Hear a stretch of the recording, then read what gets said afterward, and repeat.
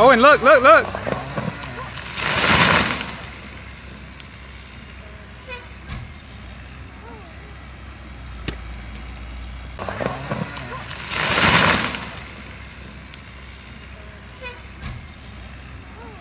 Starship Seer.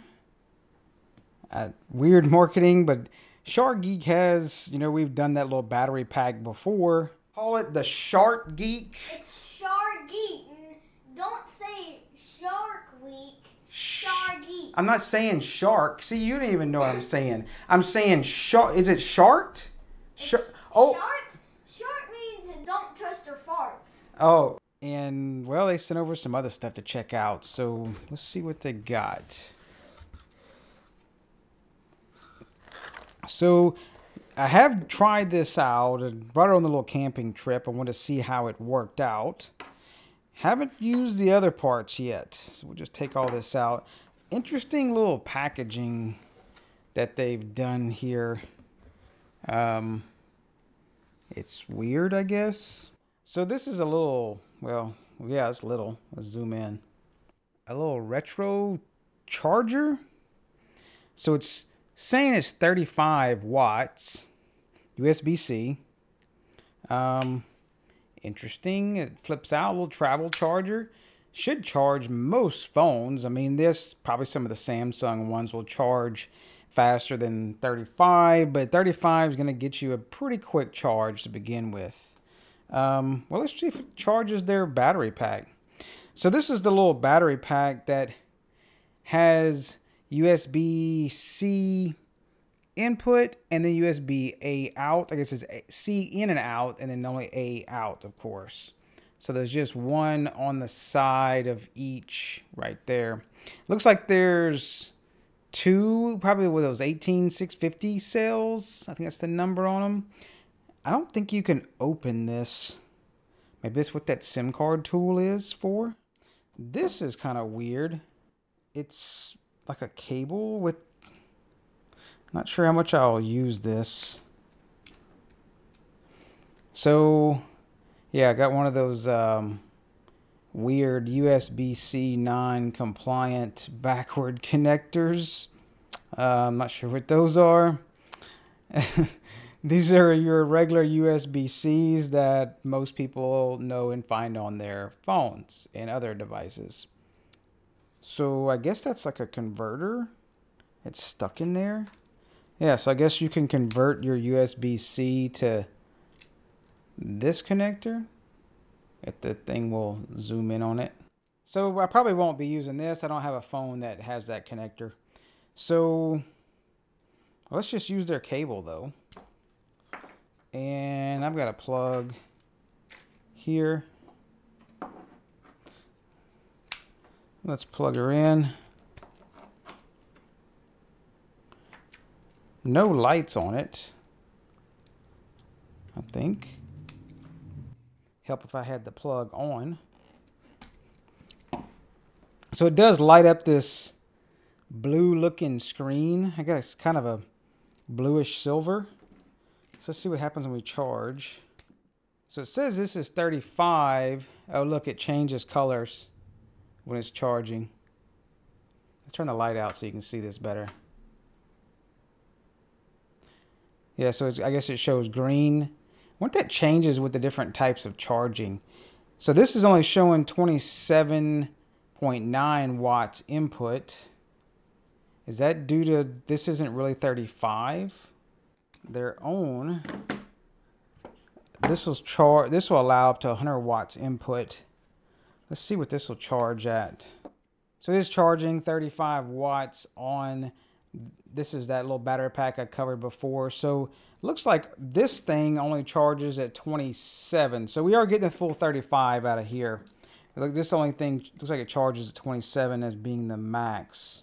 So nothing really more to that. Very simple little pack with the little USB-C converter. And I do think this is pretty cool. The little retro computer looking little charger here, which is pretty interesting. What we got here? Interesting, to say the least. hard to see on camera, but there's a rocket ship and some warning labels, and yeah, we'll just see what. We'll be using this one. Some people might. USB-C to Lightning. Don't need that. I'm just straight C around the house. These are really good quality. They're thick cables. The problem I might have, will it fit on my phone with the case? Oh, okay. They did think of that. And it passes just barely. But it does work. Now let's take all this crap out and see what we get. So there's this coily cable. USB-C. Guess you can stick it together and then screw it together. Interesting. And I just made the thing fall off. Which way does it go on? I'd probably lose this. Big black rubber piece. Is that for all your, shove all your cables in, I guess? I hope. Or some sort of bondage stuff. I don't know. So then there's this other cable. Is this one going to pop off too? Yep, it all pops off. So maybe that's supposed to pop off? I have no idea what that's really for. I don't get the... This is just... Why you don't have time to dick around with cables and screwing stuff together. I guess it does lock together now.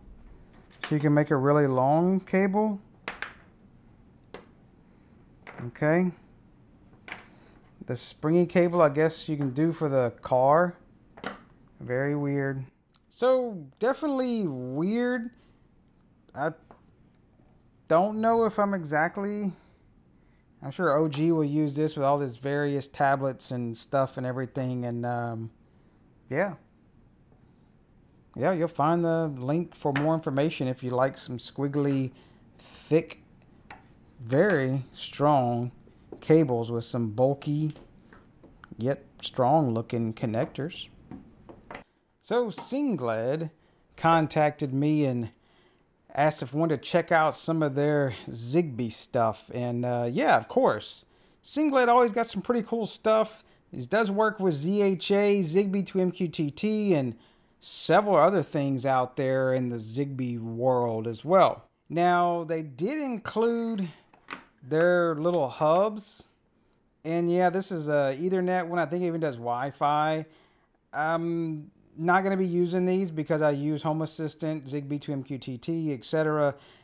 I guess this might be useful if you eventually want to connect your devices to this to check for a firmware upgrade, or you know, sometimes we'll sniff some of the packets to see if they're getting firmware upgrades so we can grab them ourselves in ZHA and Zigbee to MQTT.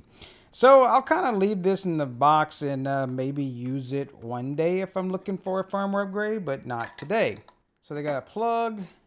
Now, of course, I'll get to all this. There's some contact sensors. And they also sent over, I think these are only warm white. Is their bulbs. And of course, another stupid hub, which we're not going to use. But if you just wanted to put Zigbee in the cloud, Zigbee's a local protocol, by the way. No flashing or anything. It's fully local. Just it works in your home without the cloud. But if you want to put it in the cloud, then you get their hub, which I just showed, and then you put your local protocol in the cloud. Yeah, that's weird.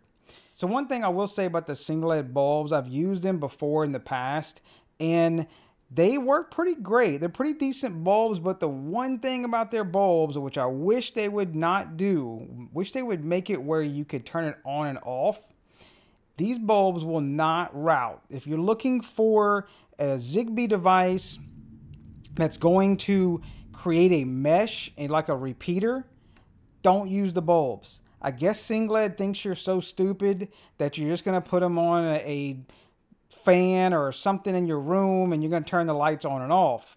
Maybe it'd be great for that. But if you're going to put this in the lamp and it's a great way to have a mesh Zigbee, don't get Sengled bulbs.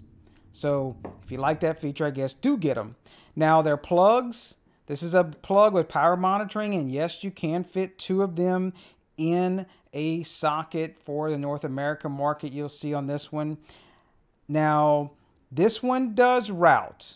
So you'll get power monitoring and you'll get routing. It's a decent little plug. They are a little pricey compared to some other stuff out there, but they do work pretty well.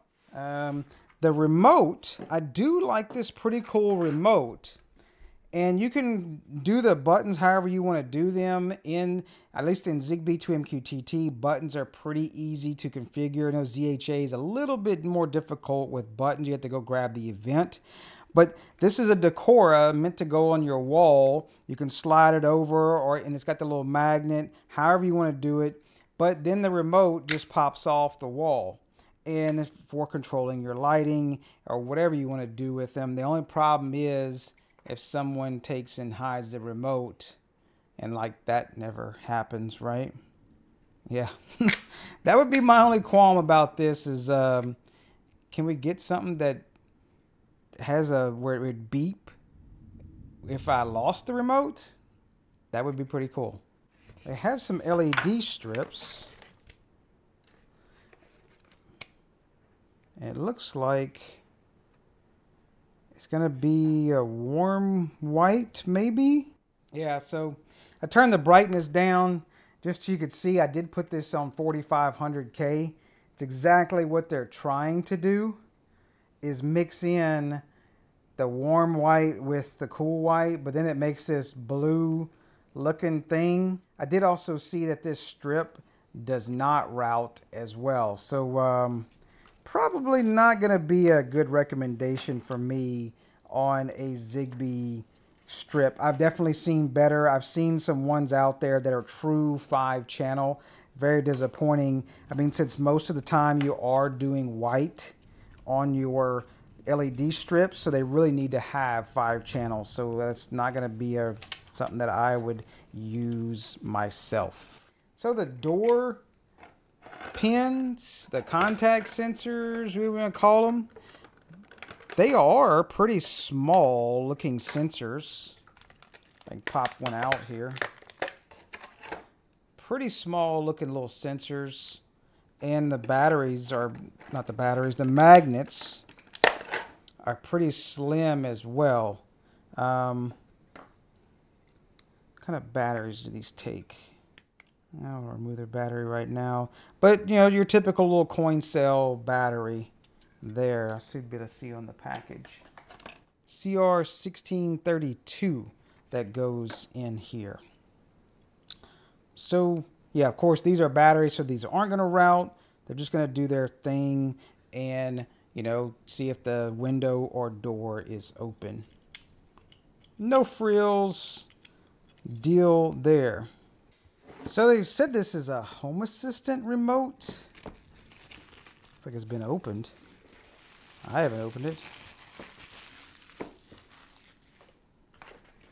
Then there's like an M-bridge. It even talks about, yeah, Home Assistant MQTT broker. Yeah, we like that. But see, I'm gonna stop right here. They had me at Home Assistant down here. But then step 1, operate and pair with their stupid app. Why couldn't we just do this without an app? We already have Home Assistant. Why don't we just auto discovery into Home Assistant? That's a thing.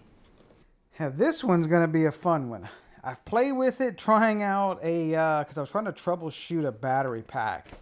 And this one's been fun. I've always wanted one of these. So there's a unit without the fingerprints on it.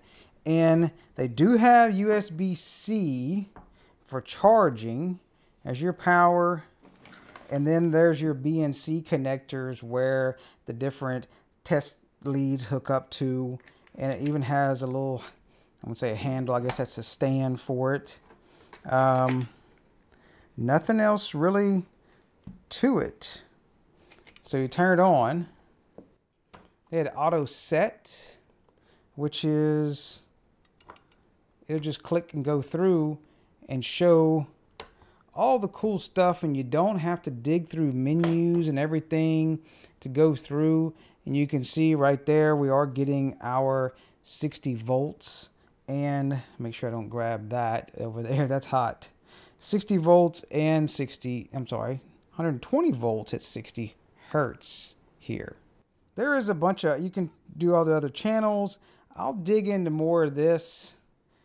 I want to get in depth. Maybe we'll do some PWM stuff to show what the difference of like ESP8266, ESP32, and some of the PWM stuff with those chips we'll be able to dig into using this oscilloscope.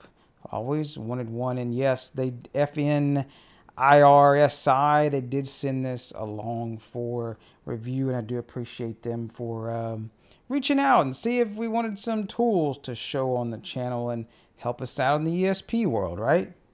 The company was GoSund, and I've covered these switches before, and they contacted me saying, oh, your link's wrong. Well, I'm not gonna just change the link if I don't know what's inside the switch. Y'all could have changed the whole thing, and I'm not gonna have a link in an old video. It doesn't say GoSund on here anymore, but let's open this up and see what's inside. So take the 4 Torx out, and what do we see? I do like this. They have a Wi-Fi antenna. It's like switch 5, I guess. So they got the Wi-Fi antenna, which is separate. You should get good signal out of that. And let's take a closer look. We have a Beken chip. We might see if Cloud Cutter works with this, but we might have to dump it using the pins here to see if we can get this module. But yeah, they've changed this significantly. The one thing I never really liked about these switches, especially, but I guess these were the first, or some of the first I've messed with, is how clicky they are. They are very loud. Definitely, I know some people don't like the sound, the kind of a hollowest thud of the Martin Jerry's. I like them because they're much quieter. But these, we'll see if we can do some Cloud Cutter stuff on this, and maybe we'll get a profile up there and you can cut them without doing any opening or soldering or whatever it may be. But yep, they are not ESPs anymore.